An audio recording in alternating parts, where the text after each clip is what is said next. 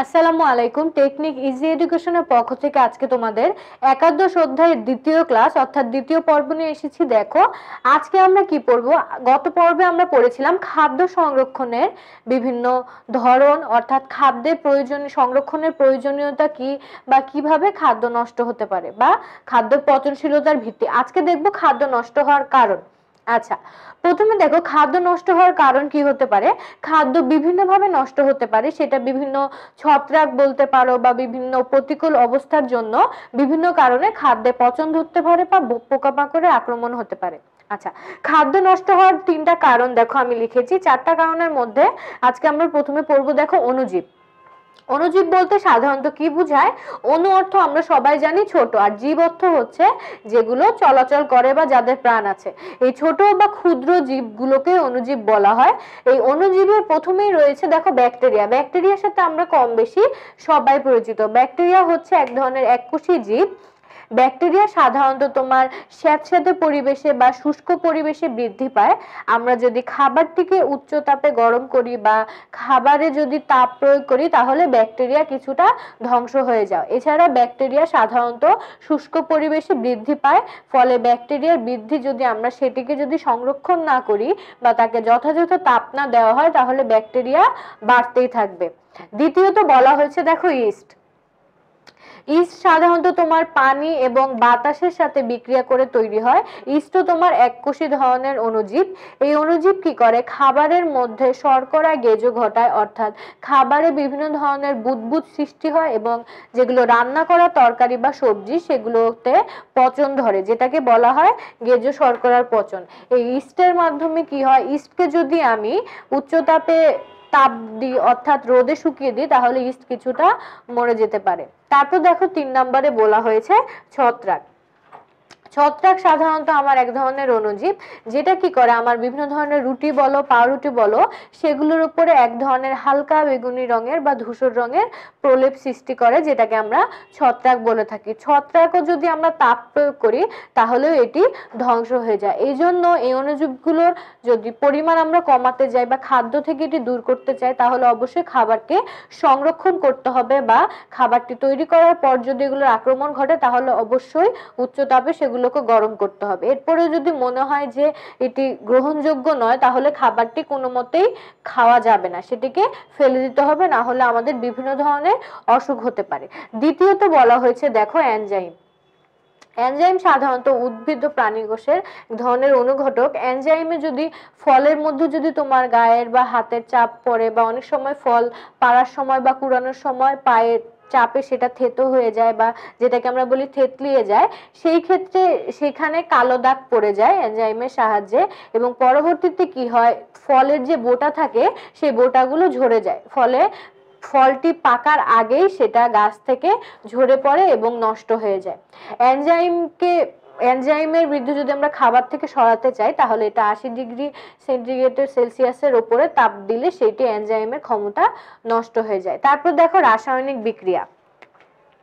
বিভিন্ন রাসায়নিক বিক্রিয়ায় খাদ্য নষ্ট হয়ে যায়, সেই ক্ষেত্রে খাবারকে কি করতে হবে, আমার ভালো মতো রেফ্রিজারেটর সংরক্ষণ করতে হবে। যদি তাও সম্ভব না হয় তাহলে রোদে শুকিয়ে সংরক্ষণ করতে হবে, বা যদি দেখা যায় খাবারটি নষ্ট হওয়ার সম্ভাবনা আছে তাহলে সেটিকে রান্নার মাধ্যমে রান্না করে সেটিকে সংরক্ষণ করতে হবে। তাহলে খাদ্যের মধ্যে যে ফল বা শাকসবজি থাকে সেগুলোর রাসায়নিক বিক্রিয়া সাধারণত কম হবে।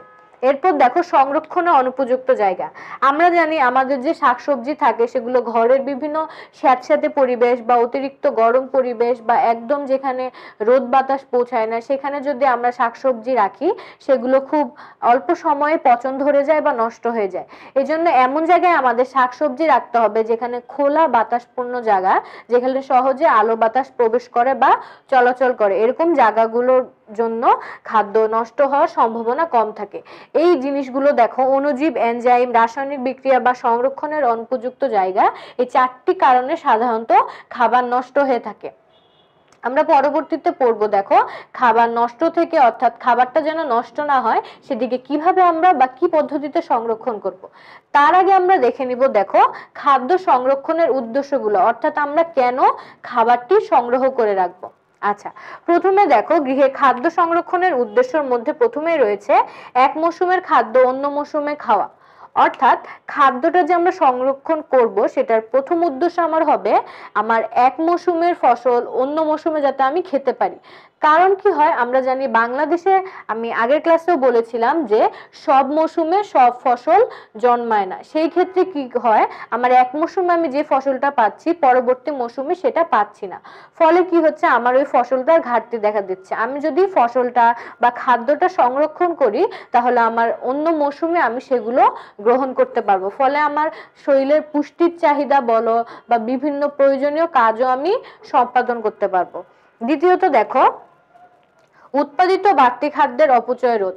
অনেক সময় কি হয়, প্রয়োজনের তুলনায় যদি উৎপাদন বেশি হয় সেগুলো যদি কাজে না লাগে অনেকে কি করে সেগুলো ফেলে দেয় বা সেগুলো পচে যায়।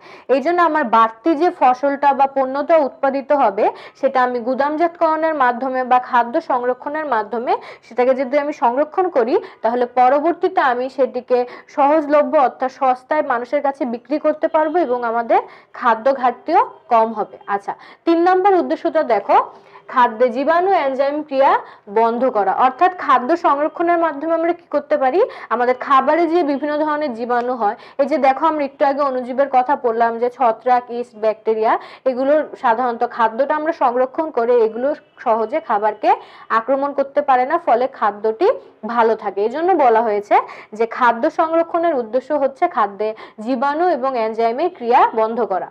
আচ্ছা, 4 নম্বর উদ্দেশ্যটা দেখো কি বলা হয়েছে, খাদ্যের পুষ্টিমূল্য বজায় রেখে চাহিদা মেটানো। অর্থাৎ খাদ্য শুধু সংরক্ষণ করে গ্রহণ করলেই হবে না, আমাদের খেয়াল রাখতে হবে প্রথম পর্যায়ে অর্থাৎ উৎপাদিত হওয়ার পরে খাদ্যের মধ্যে যে পুষ্টিমানটা ছিল সেটা যেন সংরক্ষণের পরেই একদম ঠিক মতো সেটা থাকে। খাদ্যের পুষ্টিমান যদি কমে যায় বা খাবারটা যদি নষ্ট হয়ে যায় তাহলে শুধু শুধু সংরক্ষণ করে কোনো লাভ হবে না, তাহলে শুধুই আমাদের খাবারটি গ্রহণ করা হবে কিন্তু তার মধ্যে থেকে কোনো পুষ্টিমান আমরা পাবো না।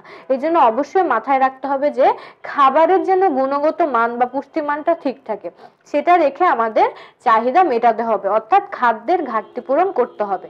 আচ্ছা দেখো, খাদ্য সংরক্ষণের উদ্দেশ্য আমরা 4টা পড়লাম। এবার দেখবো আমরা বাসায় বা গৃহে কিভাবে খাদ্য সংরক্ষণ করতে পারি। এখানে আমাদের 5টা পদ্ধতি দেওয়া আছে। দেখো প্রথম পদ্ধতিতে চলে যাই। প্রথমে দেখো আছে গুড় বা চিনিতে সংরক্ষণ। গুড় বা চিনিতে সংরক্ষণ বলতে বোঝাচ্ছে গুড় বা চিনি সাধারণত আমাদের বাসায় মোরব্বা করা হয়, যেমন আম, চাল কুমড়া, তারপরে বিভিন্ন ধরনের ফলকে মোরব্বা করে গুড় বা চিনির সাহায্যে সেগুলো অনেক দিন আমরা ঘরে মোরব্বা বানিয়ে রেখে দিই। এভাবে খাবারকে সংগ্রহ করা যাচ্ছে, যেটা কাঁচা অবস্থায় রাখলে কিছুদিনের মধ্যে নষ্ট হয়ে যাবে। ফলে কি করা যায়, গুড় বা চিনির সাহায্যে সেটাকে মোরব্বা বানিয়ে বাসায় রাখা যায়। দ্বিতীয়ত দেখো সিরকা ও তেলে সংরক্ষণ। আমরা জানি আমরা যে আচার তৈরি করি, যেমন তোমার জিরা, পাঁচফোড়ন, বিভিন্ন ধরনের কালি জিরা, এগুলো ব্যবহার করে আচার তৈরি করা হয়, সেটাকে তেলে ডুবিয়ে রাখা হয় বা সিরকায় ডুবিয়ে রাখা হয়। এই আচার আমরা 1 বছর খাই বা 6-7 মাস 8 মাস এমনি চলে যায়। সেই ক্ষেত্রে দেখো সিরকা বা তেলে যদি সংরক্ষণ করা হয় খাবারগুলো, সেগুলো অনেক দিন স্থায়ী থাকবে বা অনেক দিন ধরে আমরা সেগুলোকে গ্রহণ করতে পারবো। 3 নাম্বার দেখো কি বলা হয়েছে, বরফে সংরক্ষণ। বরফে সংরক্ষণ করতে আমরা সবাই বুঝছি যে সাধারণত তোমার মাছ, মাংস এগুলোকে একদম কঠিন একদম বরফ বানিয়ে সেগুলো ফ্রিজারে রাখা হয়। ফ্রিজারে রাখার মাধ্যমে কি হয়, সেগুলো বরফে পরিণত হয় এবং বছরের পর বছর সেগুলো ঠিক থাকে। সেই ক্ষেত্রে দেখো যেখানে খাবার শুধুমাত্র ঠান্ডা হয় সেটাকে বলা হচ্ছে রেফ্রিজারেটর। রেফ্রিজারেটরের তাপমাত্রা কত হয়, 1 ডিগ্রি থেকে 6 ডিগ্রি সেলসিয়াস পর্যন্ত, সেটাকে বলা হচ্ছে রেফ্রিজারেটর। আর ফ্রিজার কাকে বলে, ফ্রিজার বলা হয় যেটাতে আমরা খাদ্য একদম বরফে পরিণত করি, যেমন মাছ মাংস, কাঁচা মাছ মাংস রেখে একদম জমাট বাঁধিয়ে ফেলি, সেটাকে বলা হয় ফ্রিজার। ফ্রিজারের তাপমাত্রা মনে রাখতে হবে কখনোই 45 ডিগ্রি সেলসিয়াসের নিচে নামানো যাবে না, কারণ এখানে সবকিছু জমাট বাঁধিয়ে রাখতে হবে। আচ্ছা, এরপর দেখো বরফে সংরক্ষণের পর আমরা পড়বো রোদে শুকিয়ে সংরক্ষণ। রোদে শুকিয়ে সংরক্ষণ বলতে আমরা বুঝি কি, সাধারণত তোমার বাসায় বিভিন্ন ধরনের আলু বলো, তারপর চাল বলো, সেগুলোকে রোদে শুকিয়ে পাঁপড় বা আলুর চিপস বানানো হয় বা বিভিন্ন ধরনের শুটকি বলো, যেমন গরুর মাংসেরও অনেকে শুটকি বানায়, সেগুলোকে রোদে শুকিয়ে পরবর্তীতে সেই জিনিসগুলো তারা খাচ্ছে, বা বিভিন্ন ধরনের মাছ এগুলো শুটকি বানিয়ে রাখা হয়, এজন্য বলেছে রোদে শুকিয়ে সংরক্ষণ। তারপর আমাদের বাসায় যে বিভিন্ন ধরনের শস্য বা দানা জাতীয় থাকে বা ডাল থাকে, সেগুলোকে রোদে শুকিয়ে নিলেও এর মধ্যে যদি কোনো জীবাণু আক্রমণ করার সম্ভাবনা থাকে সেটা কমে যায়, এবং কোনো জীবাণু থাকলে সেটাও ধ্বংস হয়ে যায়। এভাবে এগুলো অনেকদিন সংরক্ষণ করা যায়। 5 নাম্বার দেখো বলা হয়েছে লবণের সংরক্ষণ। আমরা কি জানি, লবণ সাধারণত পণ্যটার মধ্যে বা খাদ্যটার মধ্যে যে জীবাণু থাকে সেই জীবাণুর কোষটাকে ধ্বংস করে ফেলে। সেই ক্ষেত্রে লবণ দিয়ে আমরা বিভিন্ন ধরনের মাছকে বা বিভিন্ন ধরনের সবজিকেও সংরক্ষণ করতে পারি। যেমন একটি উদাহরণ দেখো, ইলিশ মাছকেও তোমার লবণে সংরক্ষণ করা হয়, সেক্ষেত্রে সেটাকে লোনা ইলিশ বলা হয়। এটিকেও শুটকি হিসেবেও খাওয়া যায় বা কাঁচা অবস্থাতে লবণে রেখে অনেকদিন সংরক্ষণ করা যায়। তারপর তোমরা একটা উদাহরণ দিতে পারো, যেমন কুরবানির ঈদের পর যেমন গরুর পশুর যে চামড়া, সেটিকেও লবণে মাখিয়ে সেটাকে সংরক্ষণ করতে হয়। এভাবে লবণে মাখিয়ে অনেক জিনিসই অনেকদিন টিকিয়ে রাখা সম্ভব হয়। তাহলে দেখো, গৃহে খাদ্য সংরক্ষণের বিভিন্ন পদ্ধতির মধ্যে আমরা কি কি দেখলাম? 5টা পদ্ধতি: গুঁড়ো চিনিতে সংরক্ষণ, সিরকা ও তেলে সংরক্ষণ, বরফে সংরক্ষণ, রোদে শুকিয়ে সংরক্ষণ এবং লবণে মাখিয়ে বা লবণে সংরক্ষণ। আচ্ছা, তাহলে দেখো এই পর্বে আমরা কি কি দেখলাম? খাদ্য নষ্ট হওয়ার যে 4টা কারণ দেখলাম, সে 4টা কারণের বিভিন্ন জিনিস দেখলাম যে কিভাবে সেগুলোকে রোধ করা যায়। তারপরে খাদ্য সংরক্ষণের 4টা উদ্দেশ্য দেখলাম এবং গৃহে খাদ্য সংরক্ষণের কিছু পদ্ধতি দেখলাম। পরবর্তী ক্লাসে পরবর্তী টপিকস নিয়ে চলে আসবো। ততদিন ভালো থাকবে। আল্লাহ হাফিজ।